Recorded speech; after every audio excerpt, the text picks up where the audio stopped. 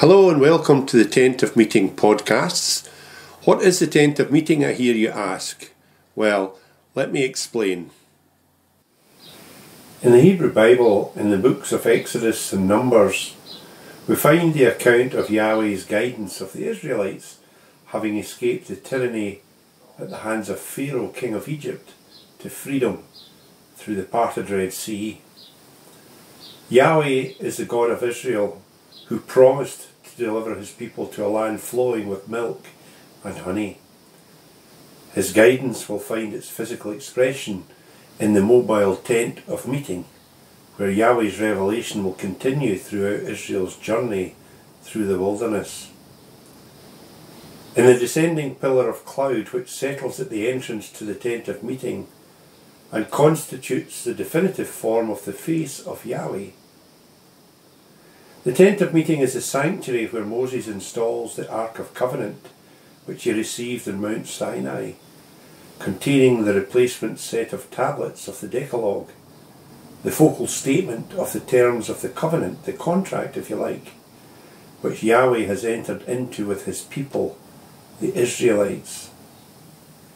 It is in the tent of meeting where God will meet with Moses and provide divine guidance on the journey into the promised land. It is the tent of meeting where Moses, the highest consecrated representative of the people, receives guidance from God.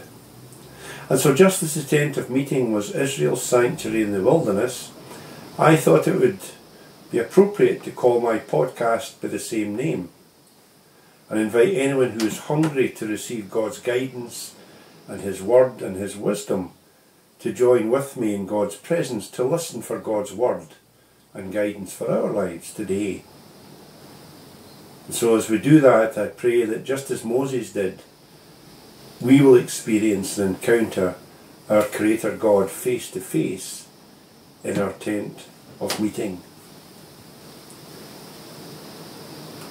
Moses, as we've just heard, was the one God chose and called to rescue and deliver his people from the grasp of tyranny at the hands of Pharaoh, king of Egypt.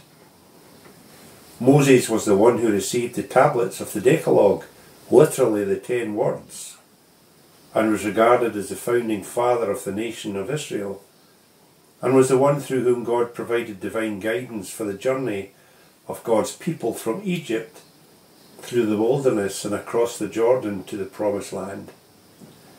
So the question I'm asking this morning is, where does Jesus fit into the story of God's people and the Hebrew Bible, and in fact the Bible itself?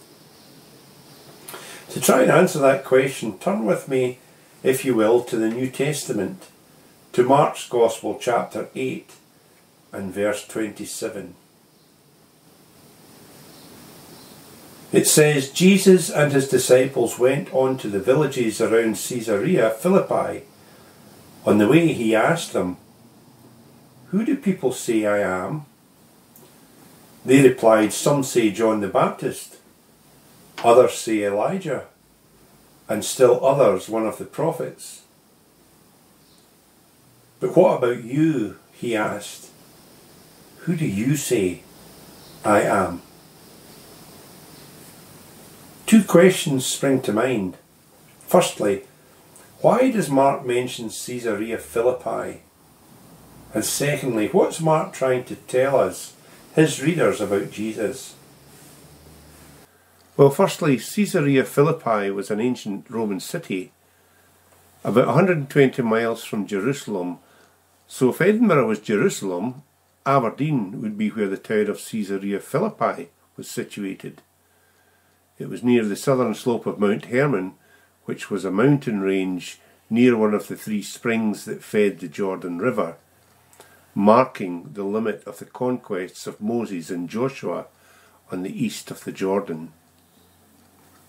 At the time of Jesus, this particular territory was governed by Philip, one of Herod the Great's 3 sons, and this place was named after him in honour of Caesar, hence Caesarea Philippi, meaning Caesarea of Philip. It was also the northern limit of Jesus' travels during his ministry. So there would also have been a strong Jewish community in that area. For the Jewish population at that time, it was the association with the conquests of Moses, the founding father of their nation, that made it holy ground and gave rise to the tensions between their worship of the one true God in the midst of an occupying force who worshipped a pagan Roman god. Remember, the Jewish people believed that no other god but Yahweh would be tolerated. So that for now is the context of the place of Caesarea Philippi. Turning now to Jesus' teaching, he asks the disciples two questions. Who do people say I am? And who do you say I am? Now I want you to notice the words I am. Who do others say I am? Who do you say I am? At this point, let me now take you back to the Hebrew Bible, to Exodus chapter 3 and verse 14, the calling of Moses at the burning bush. Moses has just encountered the Lord in the burning bush that wasn't consumed. God says to him, Moses, you're my man. I've seen the misery and the oppression of my people in Egypt, so I'm going to send you to Pharaoh to bring my people out of Egypt. I want you to go. Moses then tries his best to negotiate with God. No way, Lord, he says, not me, choose someone else. Then he softens to God's will. And then we get to verse 13 where Moses says, suppose I go to the Israelites and say to them, the God of your ancestors has sent me to you. And they ask me, what's his name? What shall I say to them? Verse 14, God said to Moses, I am who I am. He said further, this is what you shall say to the Israelites. I am has sent me to you. Now to you and me, that's not exactly a very satisfying answer. But that's what Scripture tells us. But do you see? Moses asks God who he is. In our passage from Mark, Jesus asks his disciples who he is. Who do you say I am? Noticeably, he doesn't give an answer, because I believe that that's for you and I to work out in our life. There are other parallels. In Mark chapter 9 and verse 2, Jesus took Peter, James and John and led them up a high mountain. In Exodus chapter 19 and verse 3 we're told Moses went up to God. And so both stories have a mountain in common and the people's leader at that time going up on it. So I believe there's a deliberate comparison going on here between Moses and Jesus. A Jewish audience would not fail to hear and to see the nuances. This is challenging stuff. It goes against everything they have been taught. It is a re-evaluation of all they know and believed in the light of Jesus. In Mark chapter 9 and verse 5, Peter says to Jesus, Rabbi, it is good for us to be here. Let us make 3 dwellings, one for you, one for Moses, and one for Elijah.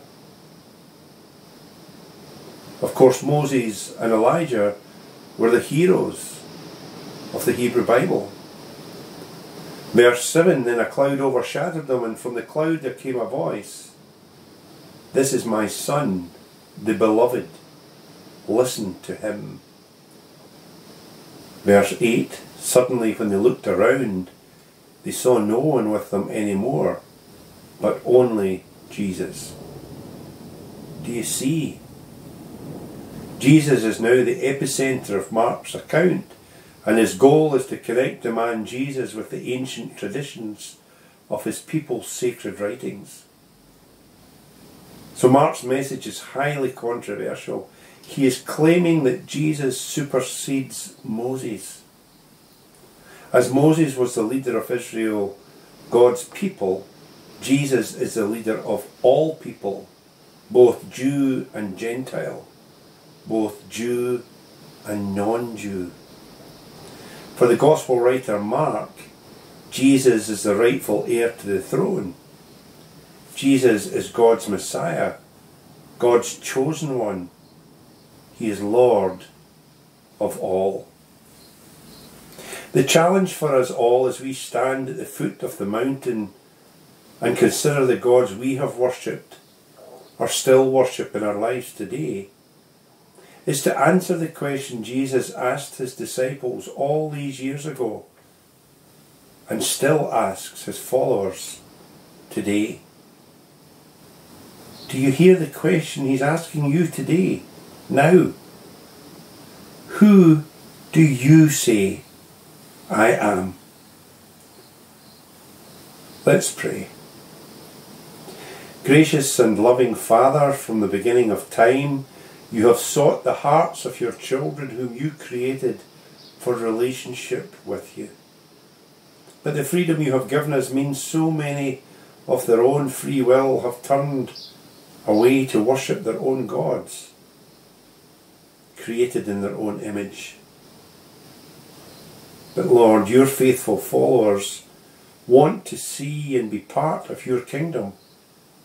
And so help us to see who Jesus is, that we may be challenged to follow him and to live for him and to live for him alone. This we pray in Jesus' name. Amen.